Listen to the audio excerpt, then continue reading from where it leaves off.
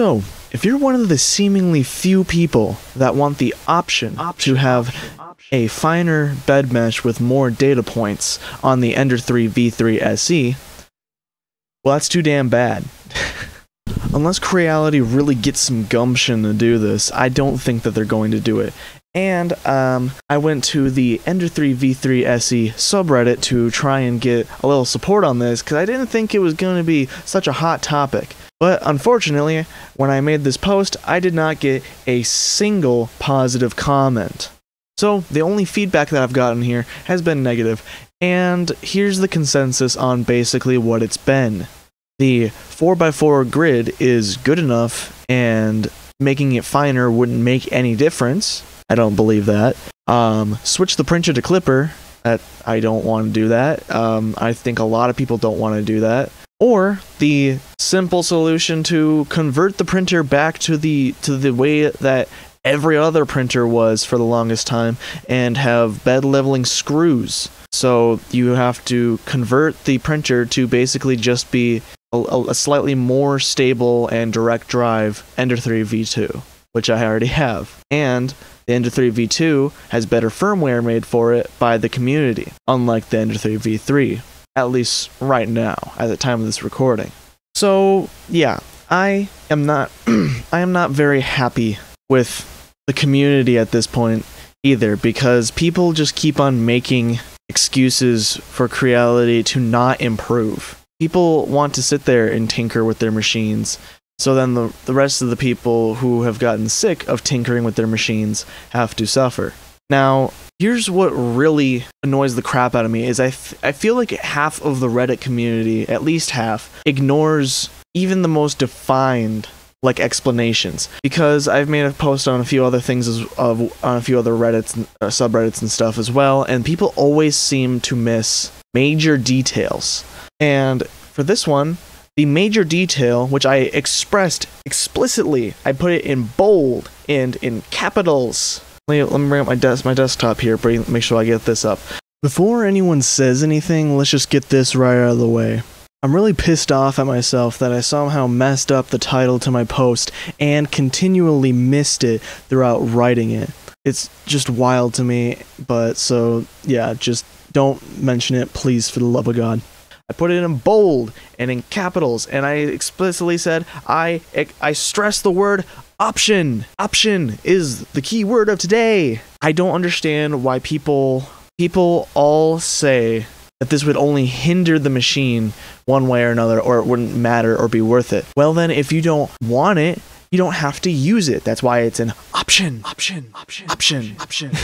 But for the people that do want to at least try it, I would like to have a finer mesh of at least 6x6. The Ender 3 V2 software or firmware that was community made had an 11x11 grid, but it also worked better and had tramming capability, which allowed you to manually level the bed to be as flat as possible within a certain tolerance, which I believe was 0.02 or 0.01, something like that. And that worked flawlessly. Unfortunately, we will never have a tramming feature on this printer, at least, I wouldn't expect there to be one, because that would defeat the purpose of worry-free bed leveling, which of course it can't do, but Creality keeps wanting to say that it has. So effectively, we have a worse Ender 3 V2, though I think it may be a few dollars, not a few dollars, but a handful of dollars cheaper. Even now, I don't know if they've lowered the price of the V2 to compensate for all these other machines, but also you wouldn't have a direct drive machine if you got a V2, at least not by default. Anyway, let's go through some of these comments and see what people have to say. So this person says to just get the rubber silicone, or I'm assuming flexible standoffs instead of the normal standoffs, because Creality brutally messed that up, even though they tried to compensate for the weird shifts in their bottom plate. They did not do so remotely correctly. And then this person replies with a tutorial on how to do it, and this is a tutorial I think going even further than the original commenter said. They got new screws that are longer, and then they put knobs on the bottom. So they converted it to the old form of bed leveling combined with auto mesh leveling. So that's why I keep saying it's effectively an Ender 3 V2 that's been upgraded with a BL Touch, but also with less community support for now, and I don't know, it's just so frustrating. So I just wanted to make another quick interjection here and talk about a comment that I saw on the tutorial for doing that bed leveling conversion, whatever.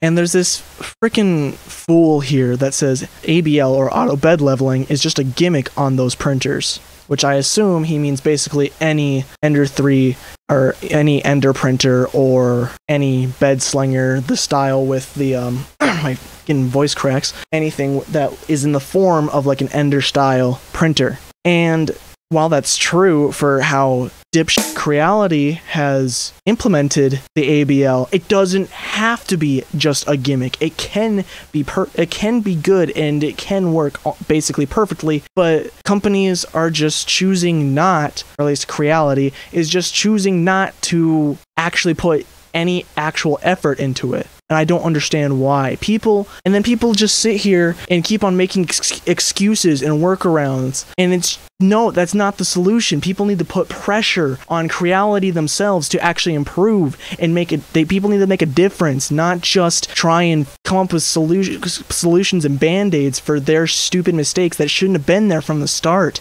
And this is why I'm so frustrated throughout this video. And this is why I think that these comments are so, I don't mean to be this guy, but I think that all these comments, all these reasons are stupid. They're just stupid to me, and it's just all excuses and other stupid crap, and I just hate this situation. Anyway, back to the video. This person says there's a balance to be struck between having more options available and having a clean, easy, navigatable interface. With a 4x4 grid, you should be able to get it level enough that a higher resolution grid doesn't make any meaningful impact on print quality. There are pretty huge gaps in between the 4x4 grid, the way that it is now, and on top of the fact that Creality managed to not even get it centered somehow. Their leveling is not in the actual corners or middles of the bed, so that's, annoying. So I think at least a finer mesh would help. At least a slightly finer mesh of 5x5 or 6x6 would be beneficial. I think you're incorrect. And then they're saying that having this option would clutter the interface. It's literally an option in one place, so there's only one bar added somewhere, and then you just have more points. It worked on the Ender 3 V2. Why wouldn't it work on the Ender 3 V3? That's another big thing that I keep talking about, is I don't know why Creality doesn't learn from old firmware that's community made, so therefore it's open source and available to be used on future products that they make from the factory. But they choose to just keep making their crappy auto leveling firmware and just keep pushing it. This person says, I am not even sure the bed mesh was ever properly applied on the SE. I switched the clipper with a old RPI 3 I had, never going back to Marlin. I don't even know what half of that means, honestly. Oh, it's a Raspberry Pi, I think. But why would you need a Raspberry Pi to run Klipper on the machine? Can it handle it by itself? I think Klipper might run systems a little harder than average firmware like Marlin, which I think is the default for all the Ender machines for the most part. But I don't know. Either way, this is basically saying don't use the stock firmware, which I guess I would agree with if someone had developed it, but apparently Creality hadn't even released the actual source firmware, so this printer is not open source the way that old ones were, I guess. That's my understanding from this comment, and that is actually quite an issue because Creality has never gotten the bed leveling right. They made supporting firmware for the BL Touch, because then they also made the CR Touch, which was essentially just, I think, a rebranded. It was basically exactly the same as the BL Touch, but rebranded, as far as my knowledge. And then they made a kit to install it with a few different brackets for a few different Ender machines. Not even just the Ender 3, but, other Enders and then other subcategories of the Ender 3. But their firmware never worked correctly. It didn't seem to help when I used it. So I think I went onto I went onto the Ender 3 V2 subreddit, and someone said to install new firmware, and this was when I was very new to 3D printing still. I think I had been printing for a year or two, but I had never done anything that seemed as advanced as completely installing a new brain for how the printer is going to work. So it is a quite simple change. You literally just, as long as you have the right name, I think, and you put on your SD card, flip it in there, turn on the printer, it starts installing, assuming that's made correctly. That's why I'm a little confused on why you need this Raspberry Pi 3 to install the klipper firmware. But I guess it's because it's not a Marlin firmware, so it's not default. I don't know.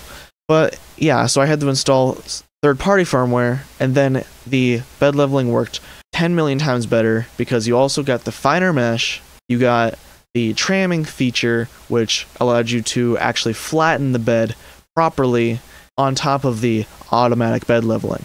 So there were not as many comments on here as I remembered, but this post swiftly got destroyed because, as you can see here, it has a 0 upvote and downvote. I think by default my thing, the Reddit upvotes it, and then I think I also got another upvote, but then those upvotes got canceled out by downvotes by, pieces of crap that want to ruin things for other people. So yeah, the community was utterly unhelpful if you do happen to be a person that wants this feature. Apparently no one else wants it. The problem I have with this is essentially it hurts no one to have it available. If you don't want to use it, you don't have to, at least the way that I am proposing it. But people just want to shit on it no matter what. It's just mind-boggling. I didn't think that this was going to be such a hot topic in counterculture opinion. I didn't think it was going to be I thought that this would be a basic thing that people would say, yeah, sure, let's put it in just so we can try it and see if it improves anything. But no, people just want to keep making excuses, and they just want to keep coming up with alternative solutions. I think that Creality needs to come up with the solution so that people who are buying the machine, especially that if it is their first machine, because a lot of people have bought this as their first machine. People who bought this as their first machine do not want to convert the damn thing to klipper. People who bought this machine do not, when they're expecting to be able to have worry-free auto leveling, do not want to convert the printer to have knobs like the old printers. Is this such a wild thing that people do not, that experienced people do not understand? I think it's more that a lot of people don't even think about other people anymore. I think that it's more that they're just focused on themselves, what they know, what they can do, what they want to do. And I think that's where the fundamental issue of the community comes in. Because I think a lot of people who get this machine are, for some reason, these super experienced people who probably have better machines. I, in fact, have a better machine, but my better machine can't do a specific project that I wanted, which I was hoping this machine would, but it cannot because it is fundamentally flawed. I got a little hot there. It's this issue really grinds my gears, really boils my piss. It really just burns me up. It is just so, I find it so obnoxious that this is how the community received this suggestion. I don't remember if I said this, but I was hoping that this would be a just a simple little survey to have people be like, yeah, sure, Creality should implement this, and then you can send it to Creality, and maybe they will implement it. But now Creality has just been reinforced to stay the same shitty way that they have been. I don't know what Creality is doing to improve this printer anymore, if they even are going to improve the printer anymore. There hasn't been an update for the firmware since the 1.0.6, which I believe it was made sometime last year, I think in October. I don't know, but that's a really long time, and this printer is still severely flawed, at least mine is. Lots of other people at least can have tolerable results and that can actually create something, but it's just so frustrating. Am I the only one that feels this way, that feels this frustrated that the community is this way, that feels this frustrated that Creality is this way, that feels so frustrated that this printer is this way? And there's essentially nothing that you can do except for if you are an advanced community user or tinkerer. Because for other people who don't know and have only watched this video from me, I have made quite a few videos about my journey trying to fix this printer physically, mostly physically, because I can't do anything software-wise, firmware-wise. I don't have that knowledge, and I have too many other things on my plate in my life to be able to learn how to do it, on top of the fact that apparently they don't have it available to be able to change. So I don't know what to do for this printer, and Creality really doesn't know either. I keep going back for customer support, and they are willing to try and help, but they just can't. I don't know what is fundamentally flawed in this printer, but it is something, because it cannot work, at least my machine, and I've had it for a really long time now, and so I can't return it back. They refuse to offer to allow me to send the printer back, to not even for a refund,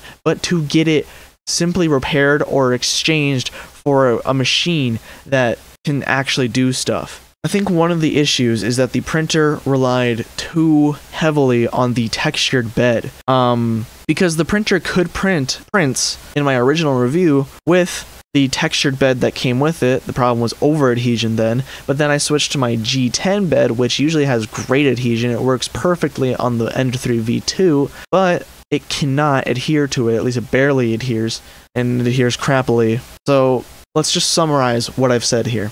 The community needs to stop making excuses for Creality. I understand that the price point for the machine is actually quite good and competitive. However, it seems that they're trying to put too much advanced machinery into that price point, and they don't seem to be willing to fix it, because everyone acknowledges that the auto leveling has never worked. At least not properly and perfectly like it should, because lots of other machines have done it essentially perfectly, perfectly. They've done it at least close to. Lots of community things have done it perfectly, where it has been exactly perfectly. So Creality has essentially no excuses, but the community keeps defending them and then just coming up with alternative dumb solutions that are in itself smart, but they're dumb for the fact that you would have to do them. There should be no reason. And people just keep on making excuses and just saying, oh, you should do this. And it's like, no, I should not do this. Creality should fix their ways and quit being a shithead and make their machines, at least their machines usually can work. And this one, I guess, can work, but it just doesn't work right, especially when you change the bed. I don't know. I'm just so frustrated with having worked with this machine for almost a year now, and it just seems like I am never gonna fix this machine. I think I just have to sell it at this point. I don't know. It's so annoying. And I can't sell it for the same amount that I got it, obviously. You have to mark it down quite a bit. And then if you sell it online, usually your best chance of actually selling the machine is if you ship it, but then this thing is big enough where the shipping is going to cost pretty much this. If you lower the price to a decent price point for me to sell it, then it's going to, the shipping cost is going to supersede the savings that you would get from shipping normally. So yeah, I think I made my point. I've ranted on enough about this, but once again, my faith has been disheartened. I've been disheartened by the community, by Creality. Well, mostly just the community in this part. Creality had nothing to do with this, but somewhat, a little bit. But yeah, my faith in this machine continues to be extremely low in the negative numbers. So that's all I have to say for now. So I'm gonna say bye-bye.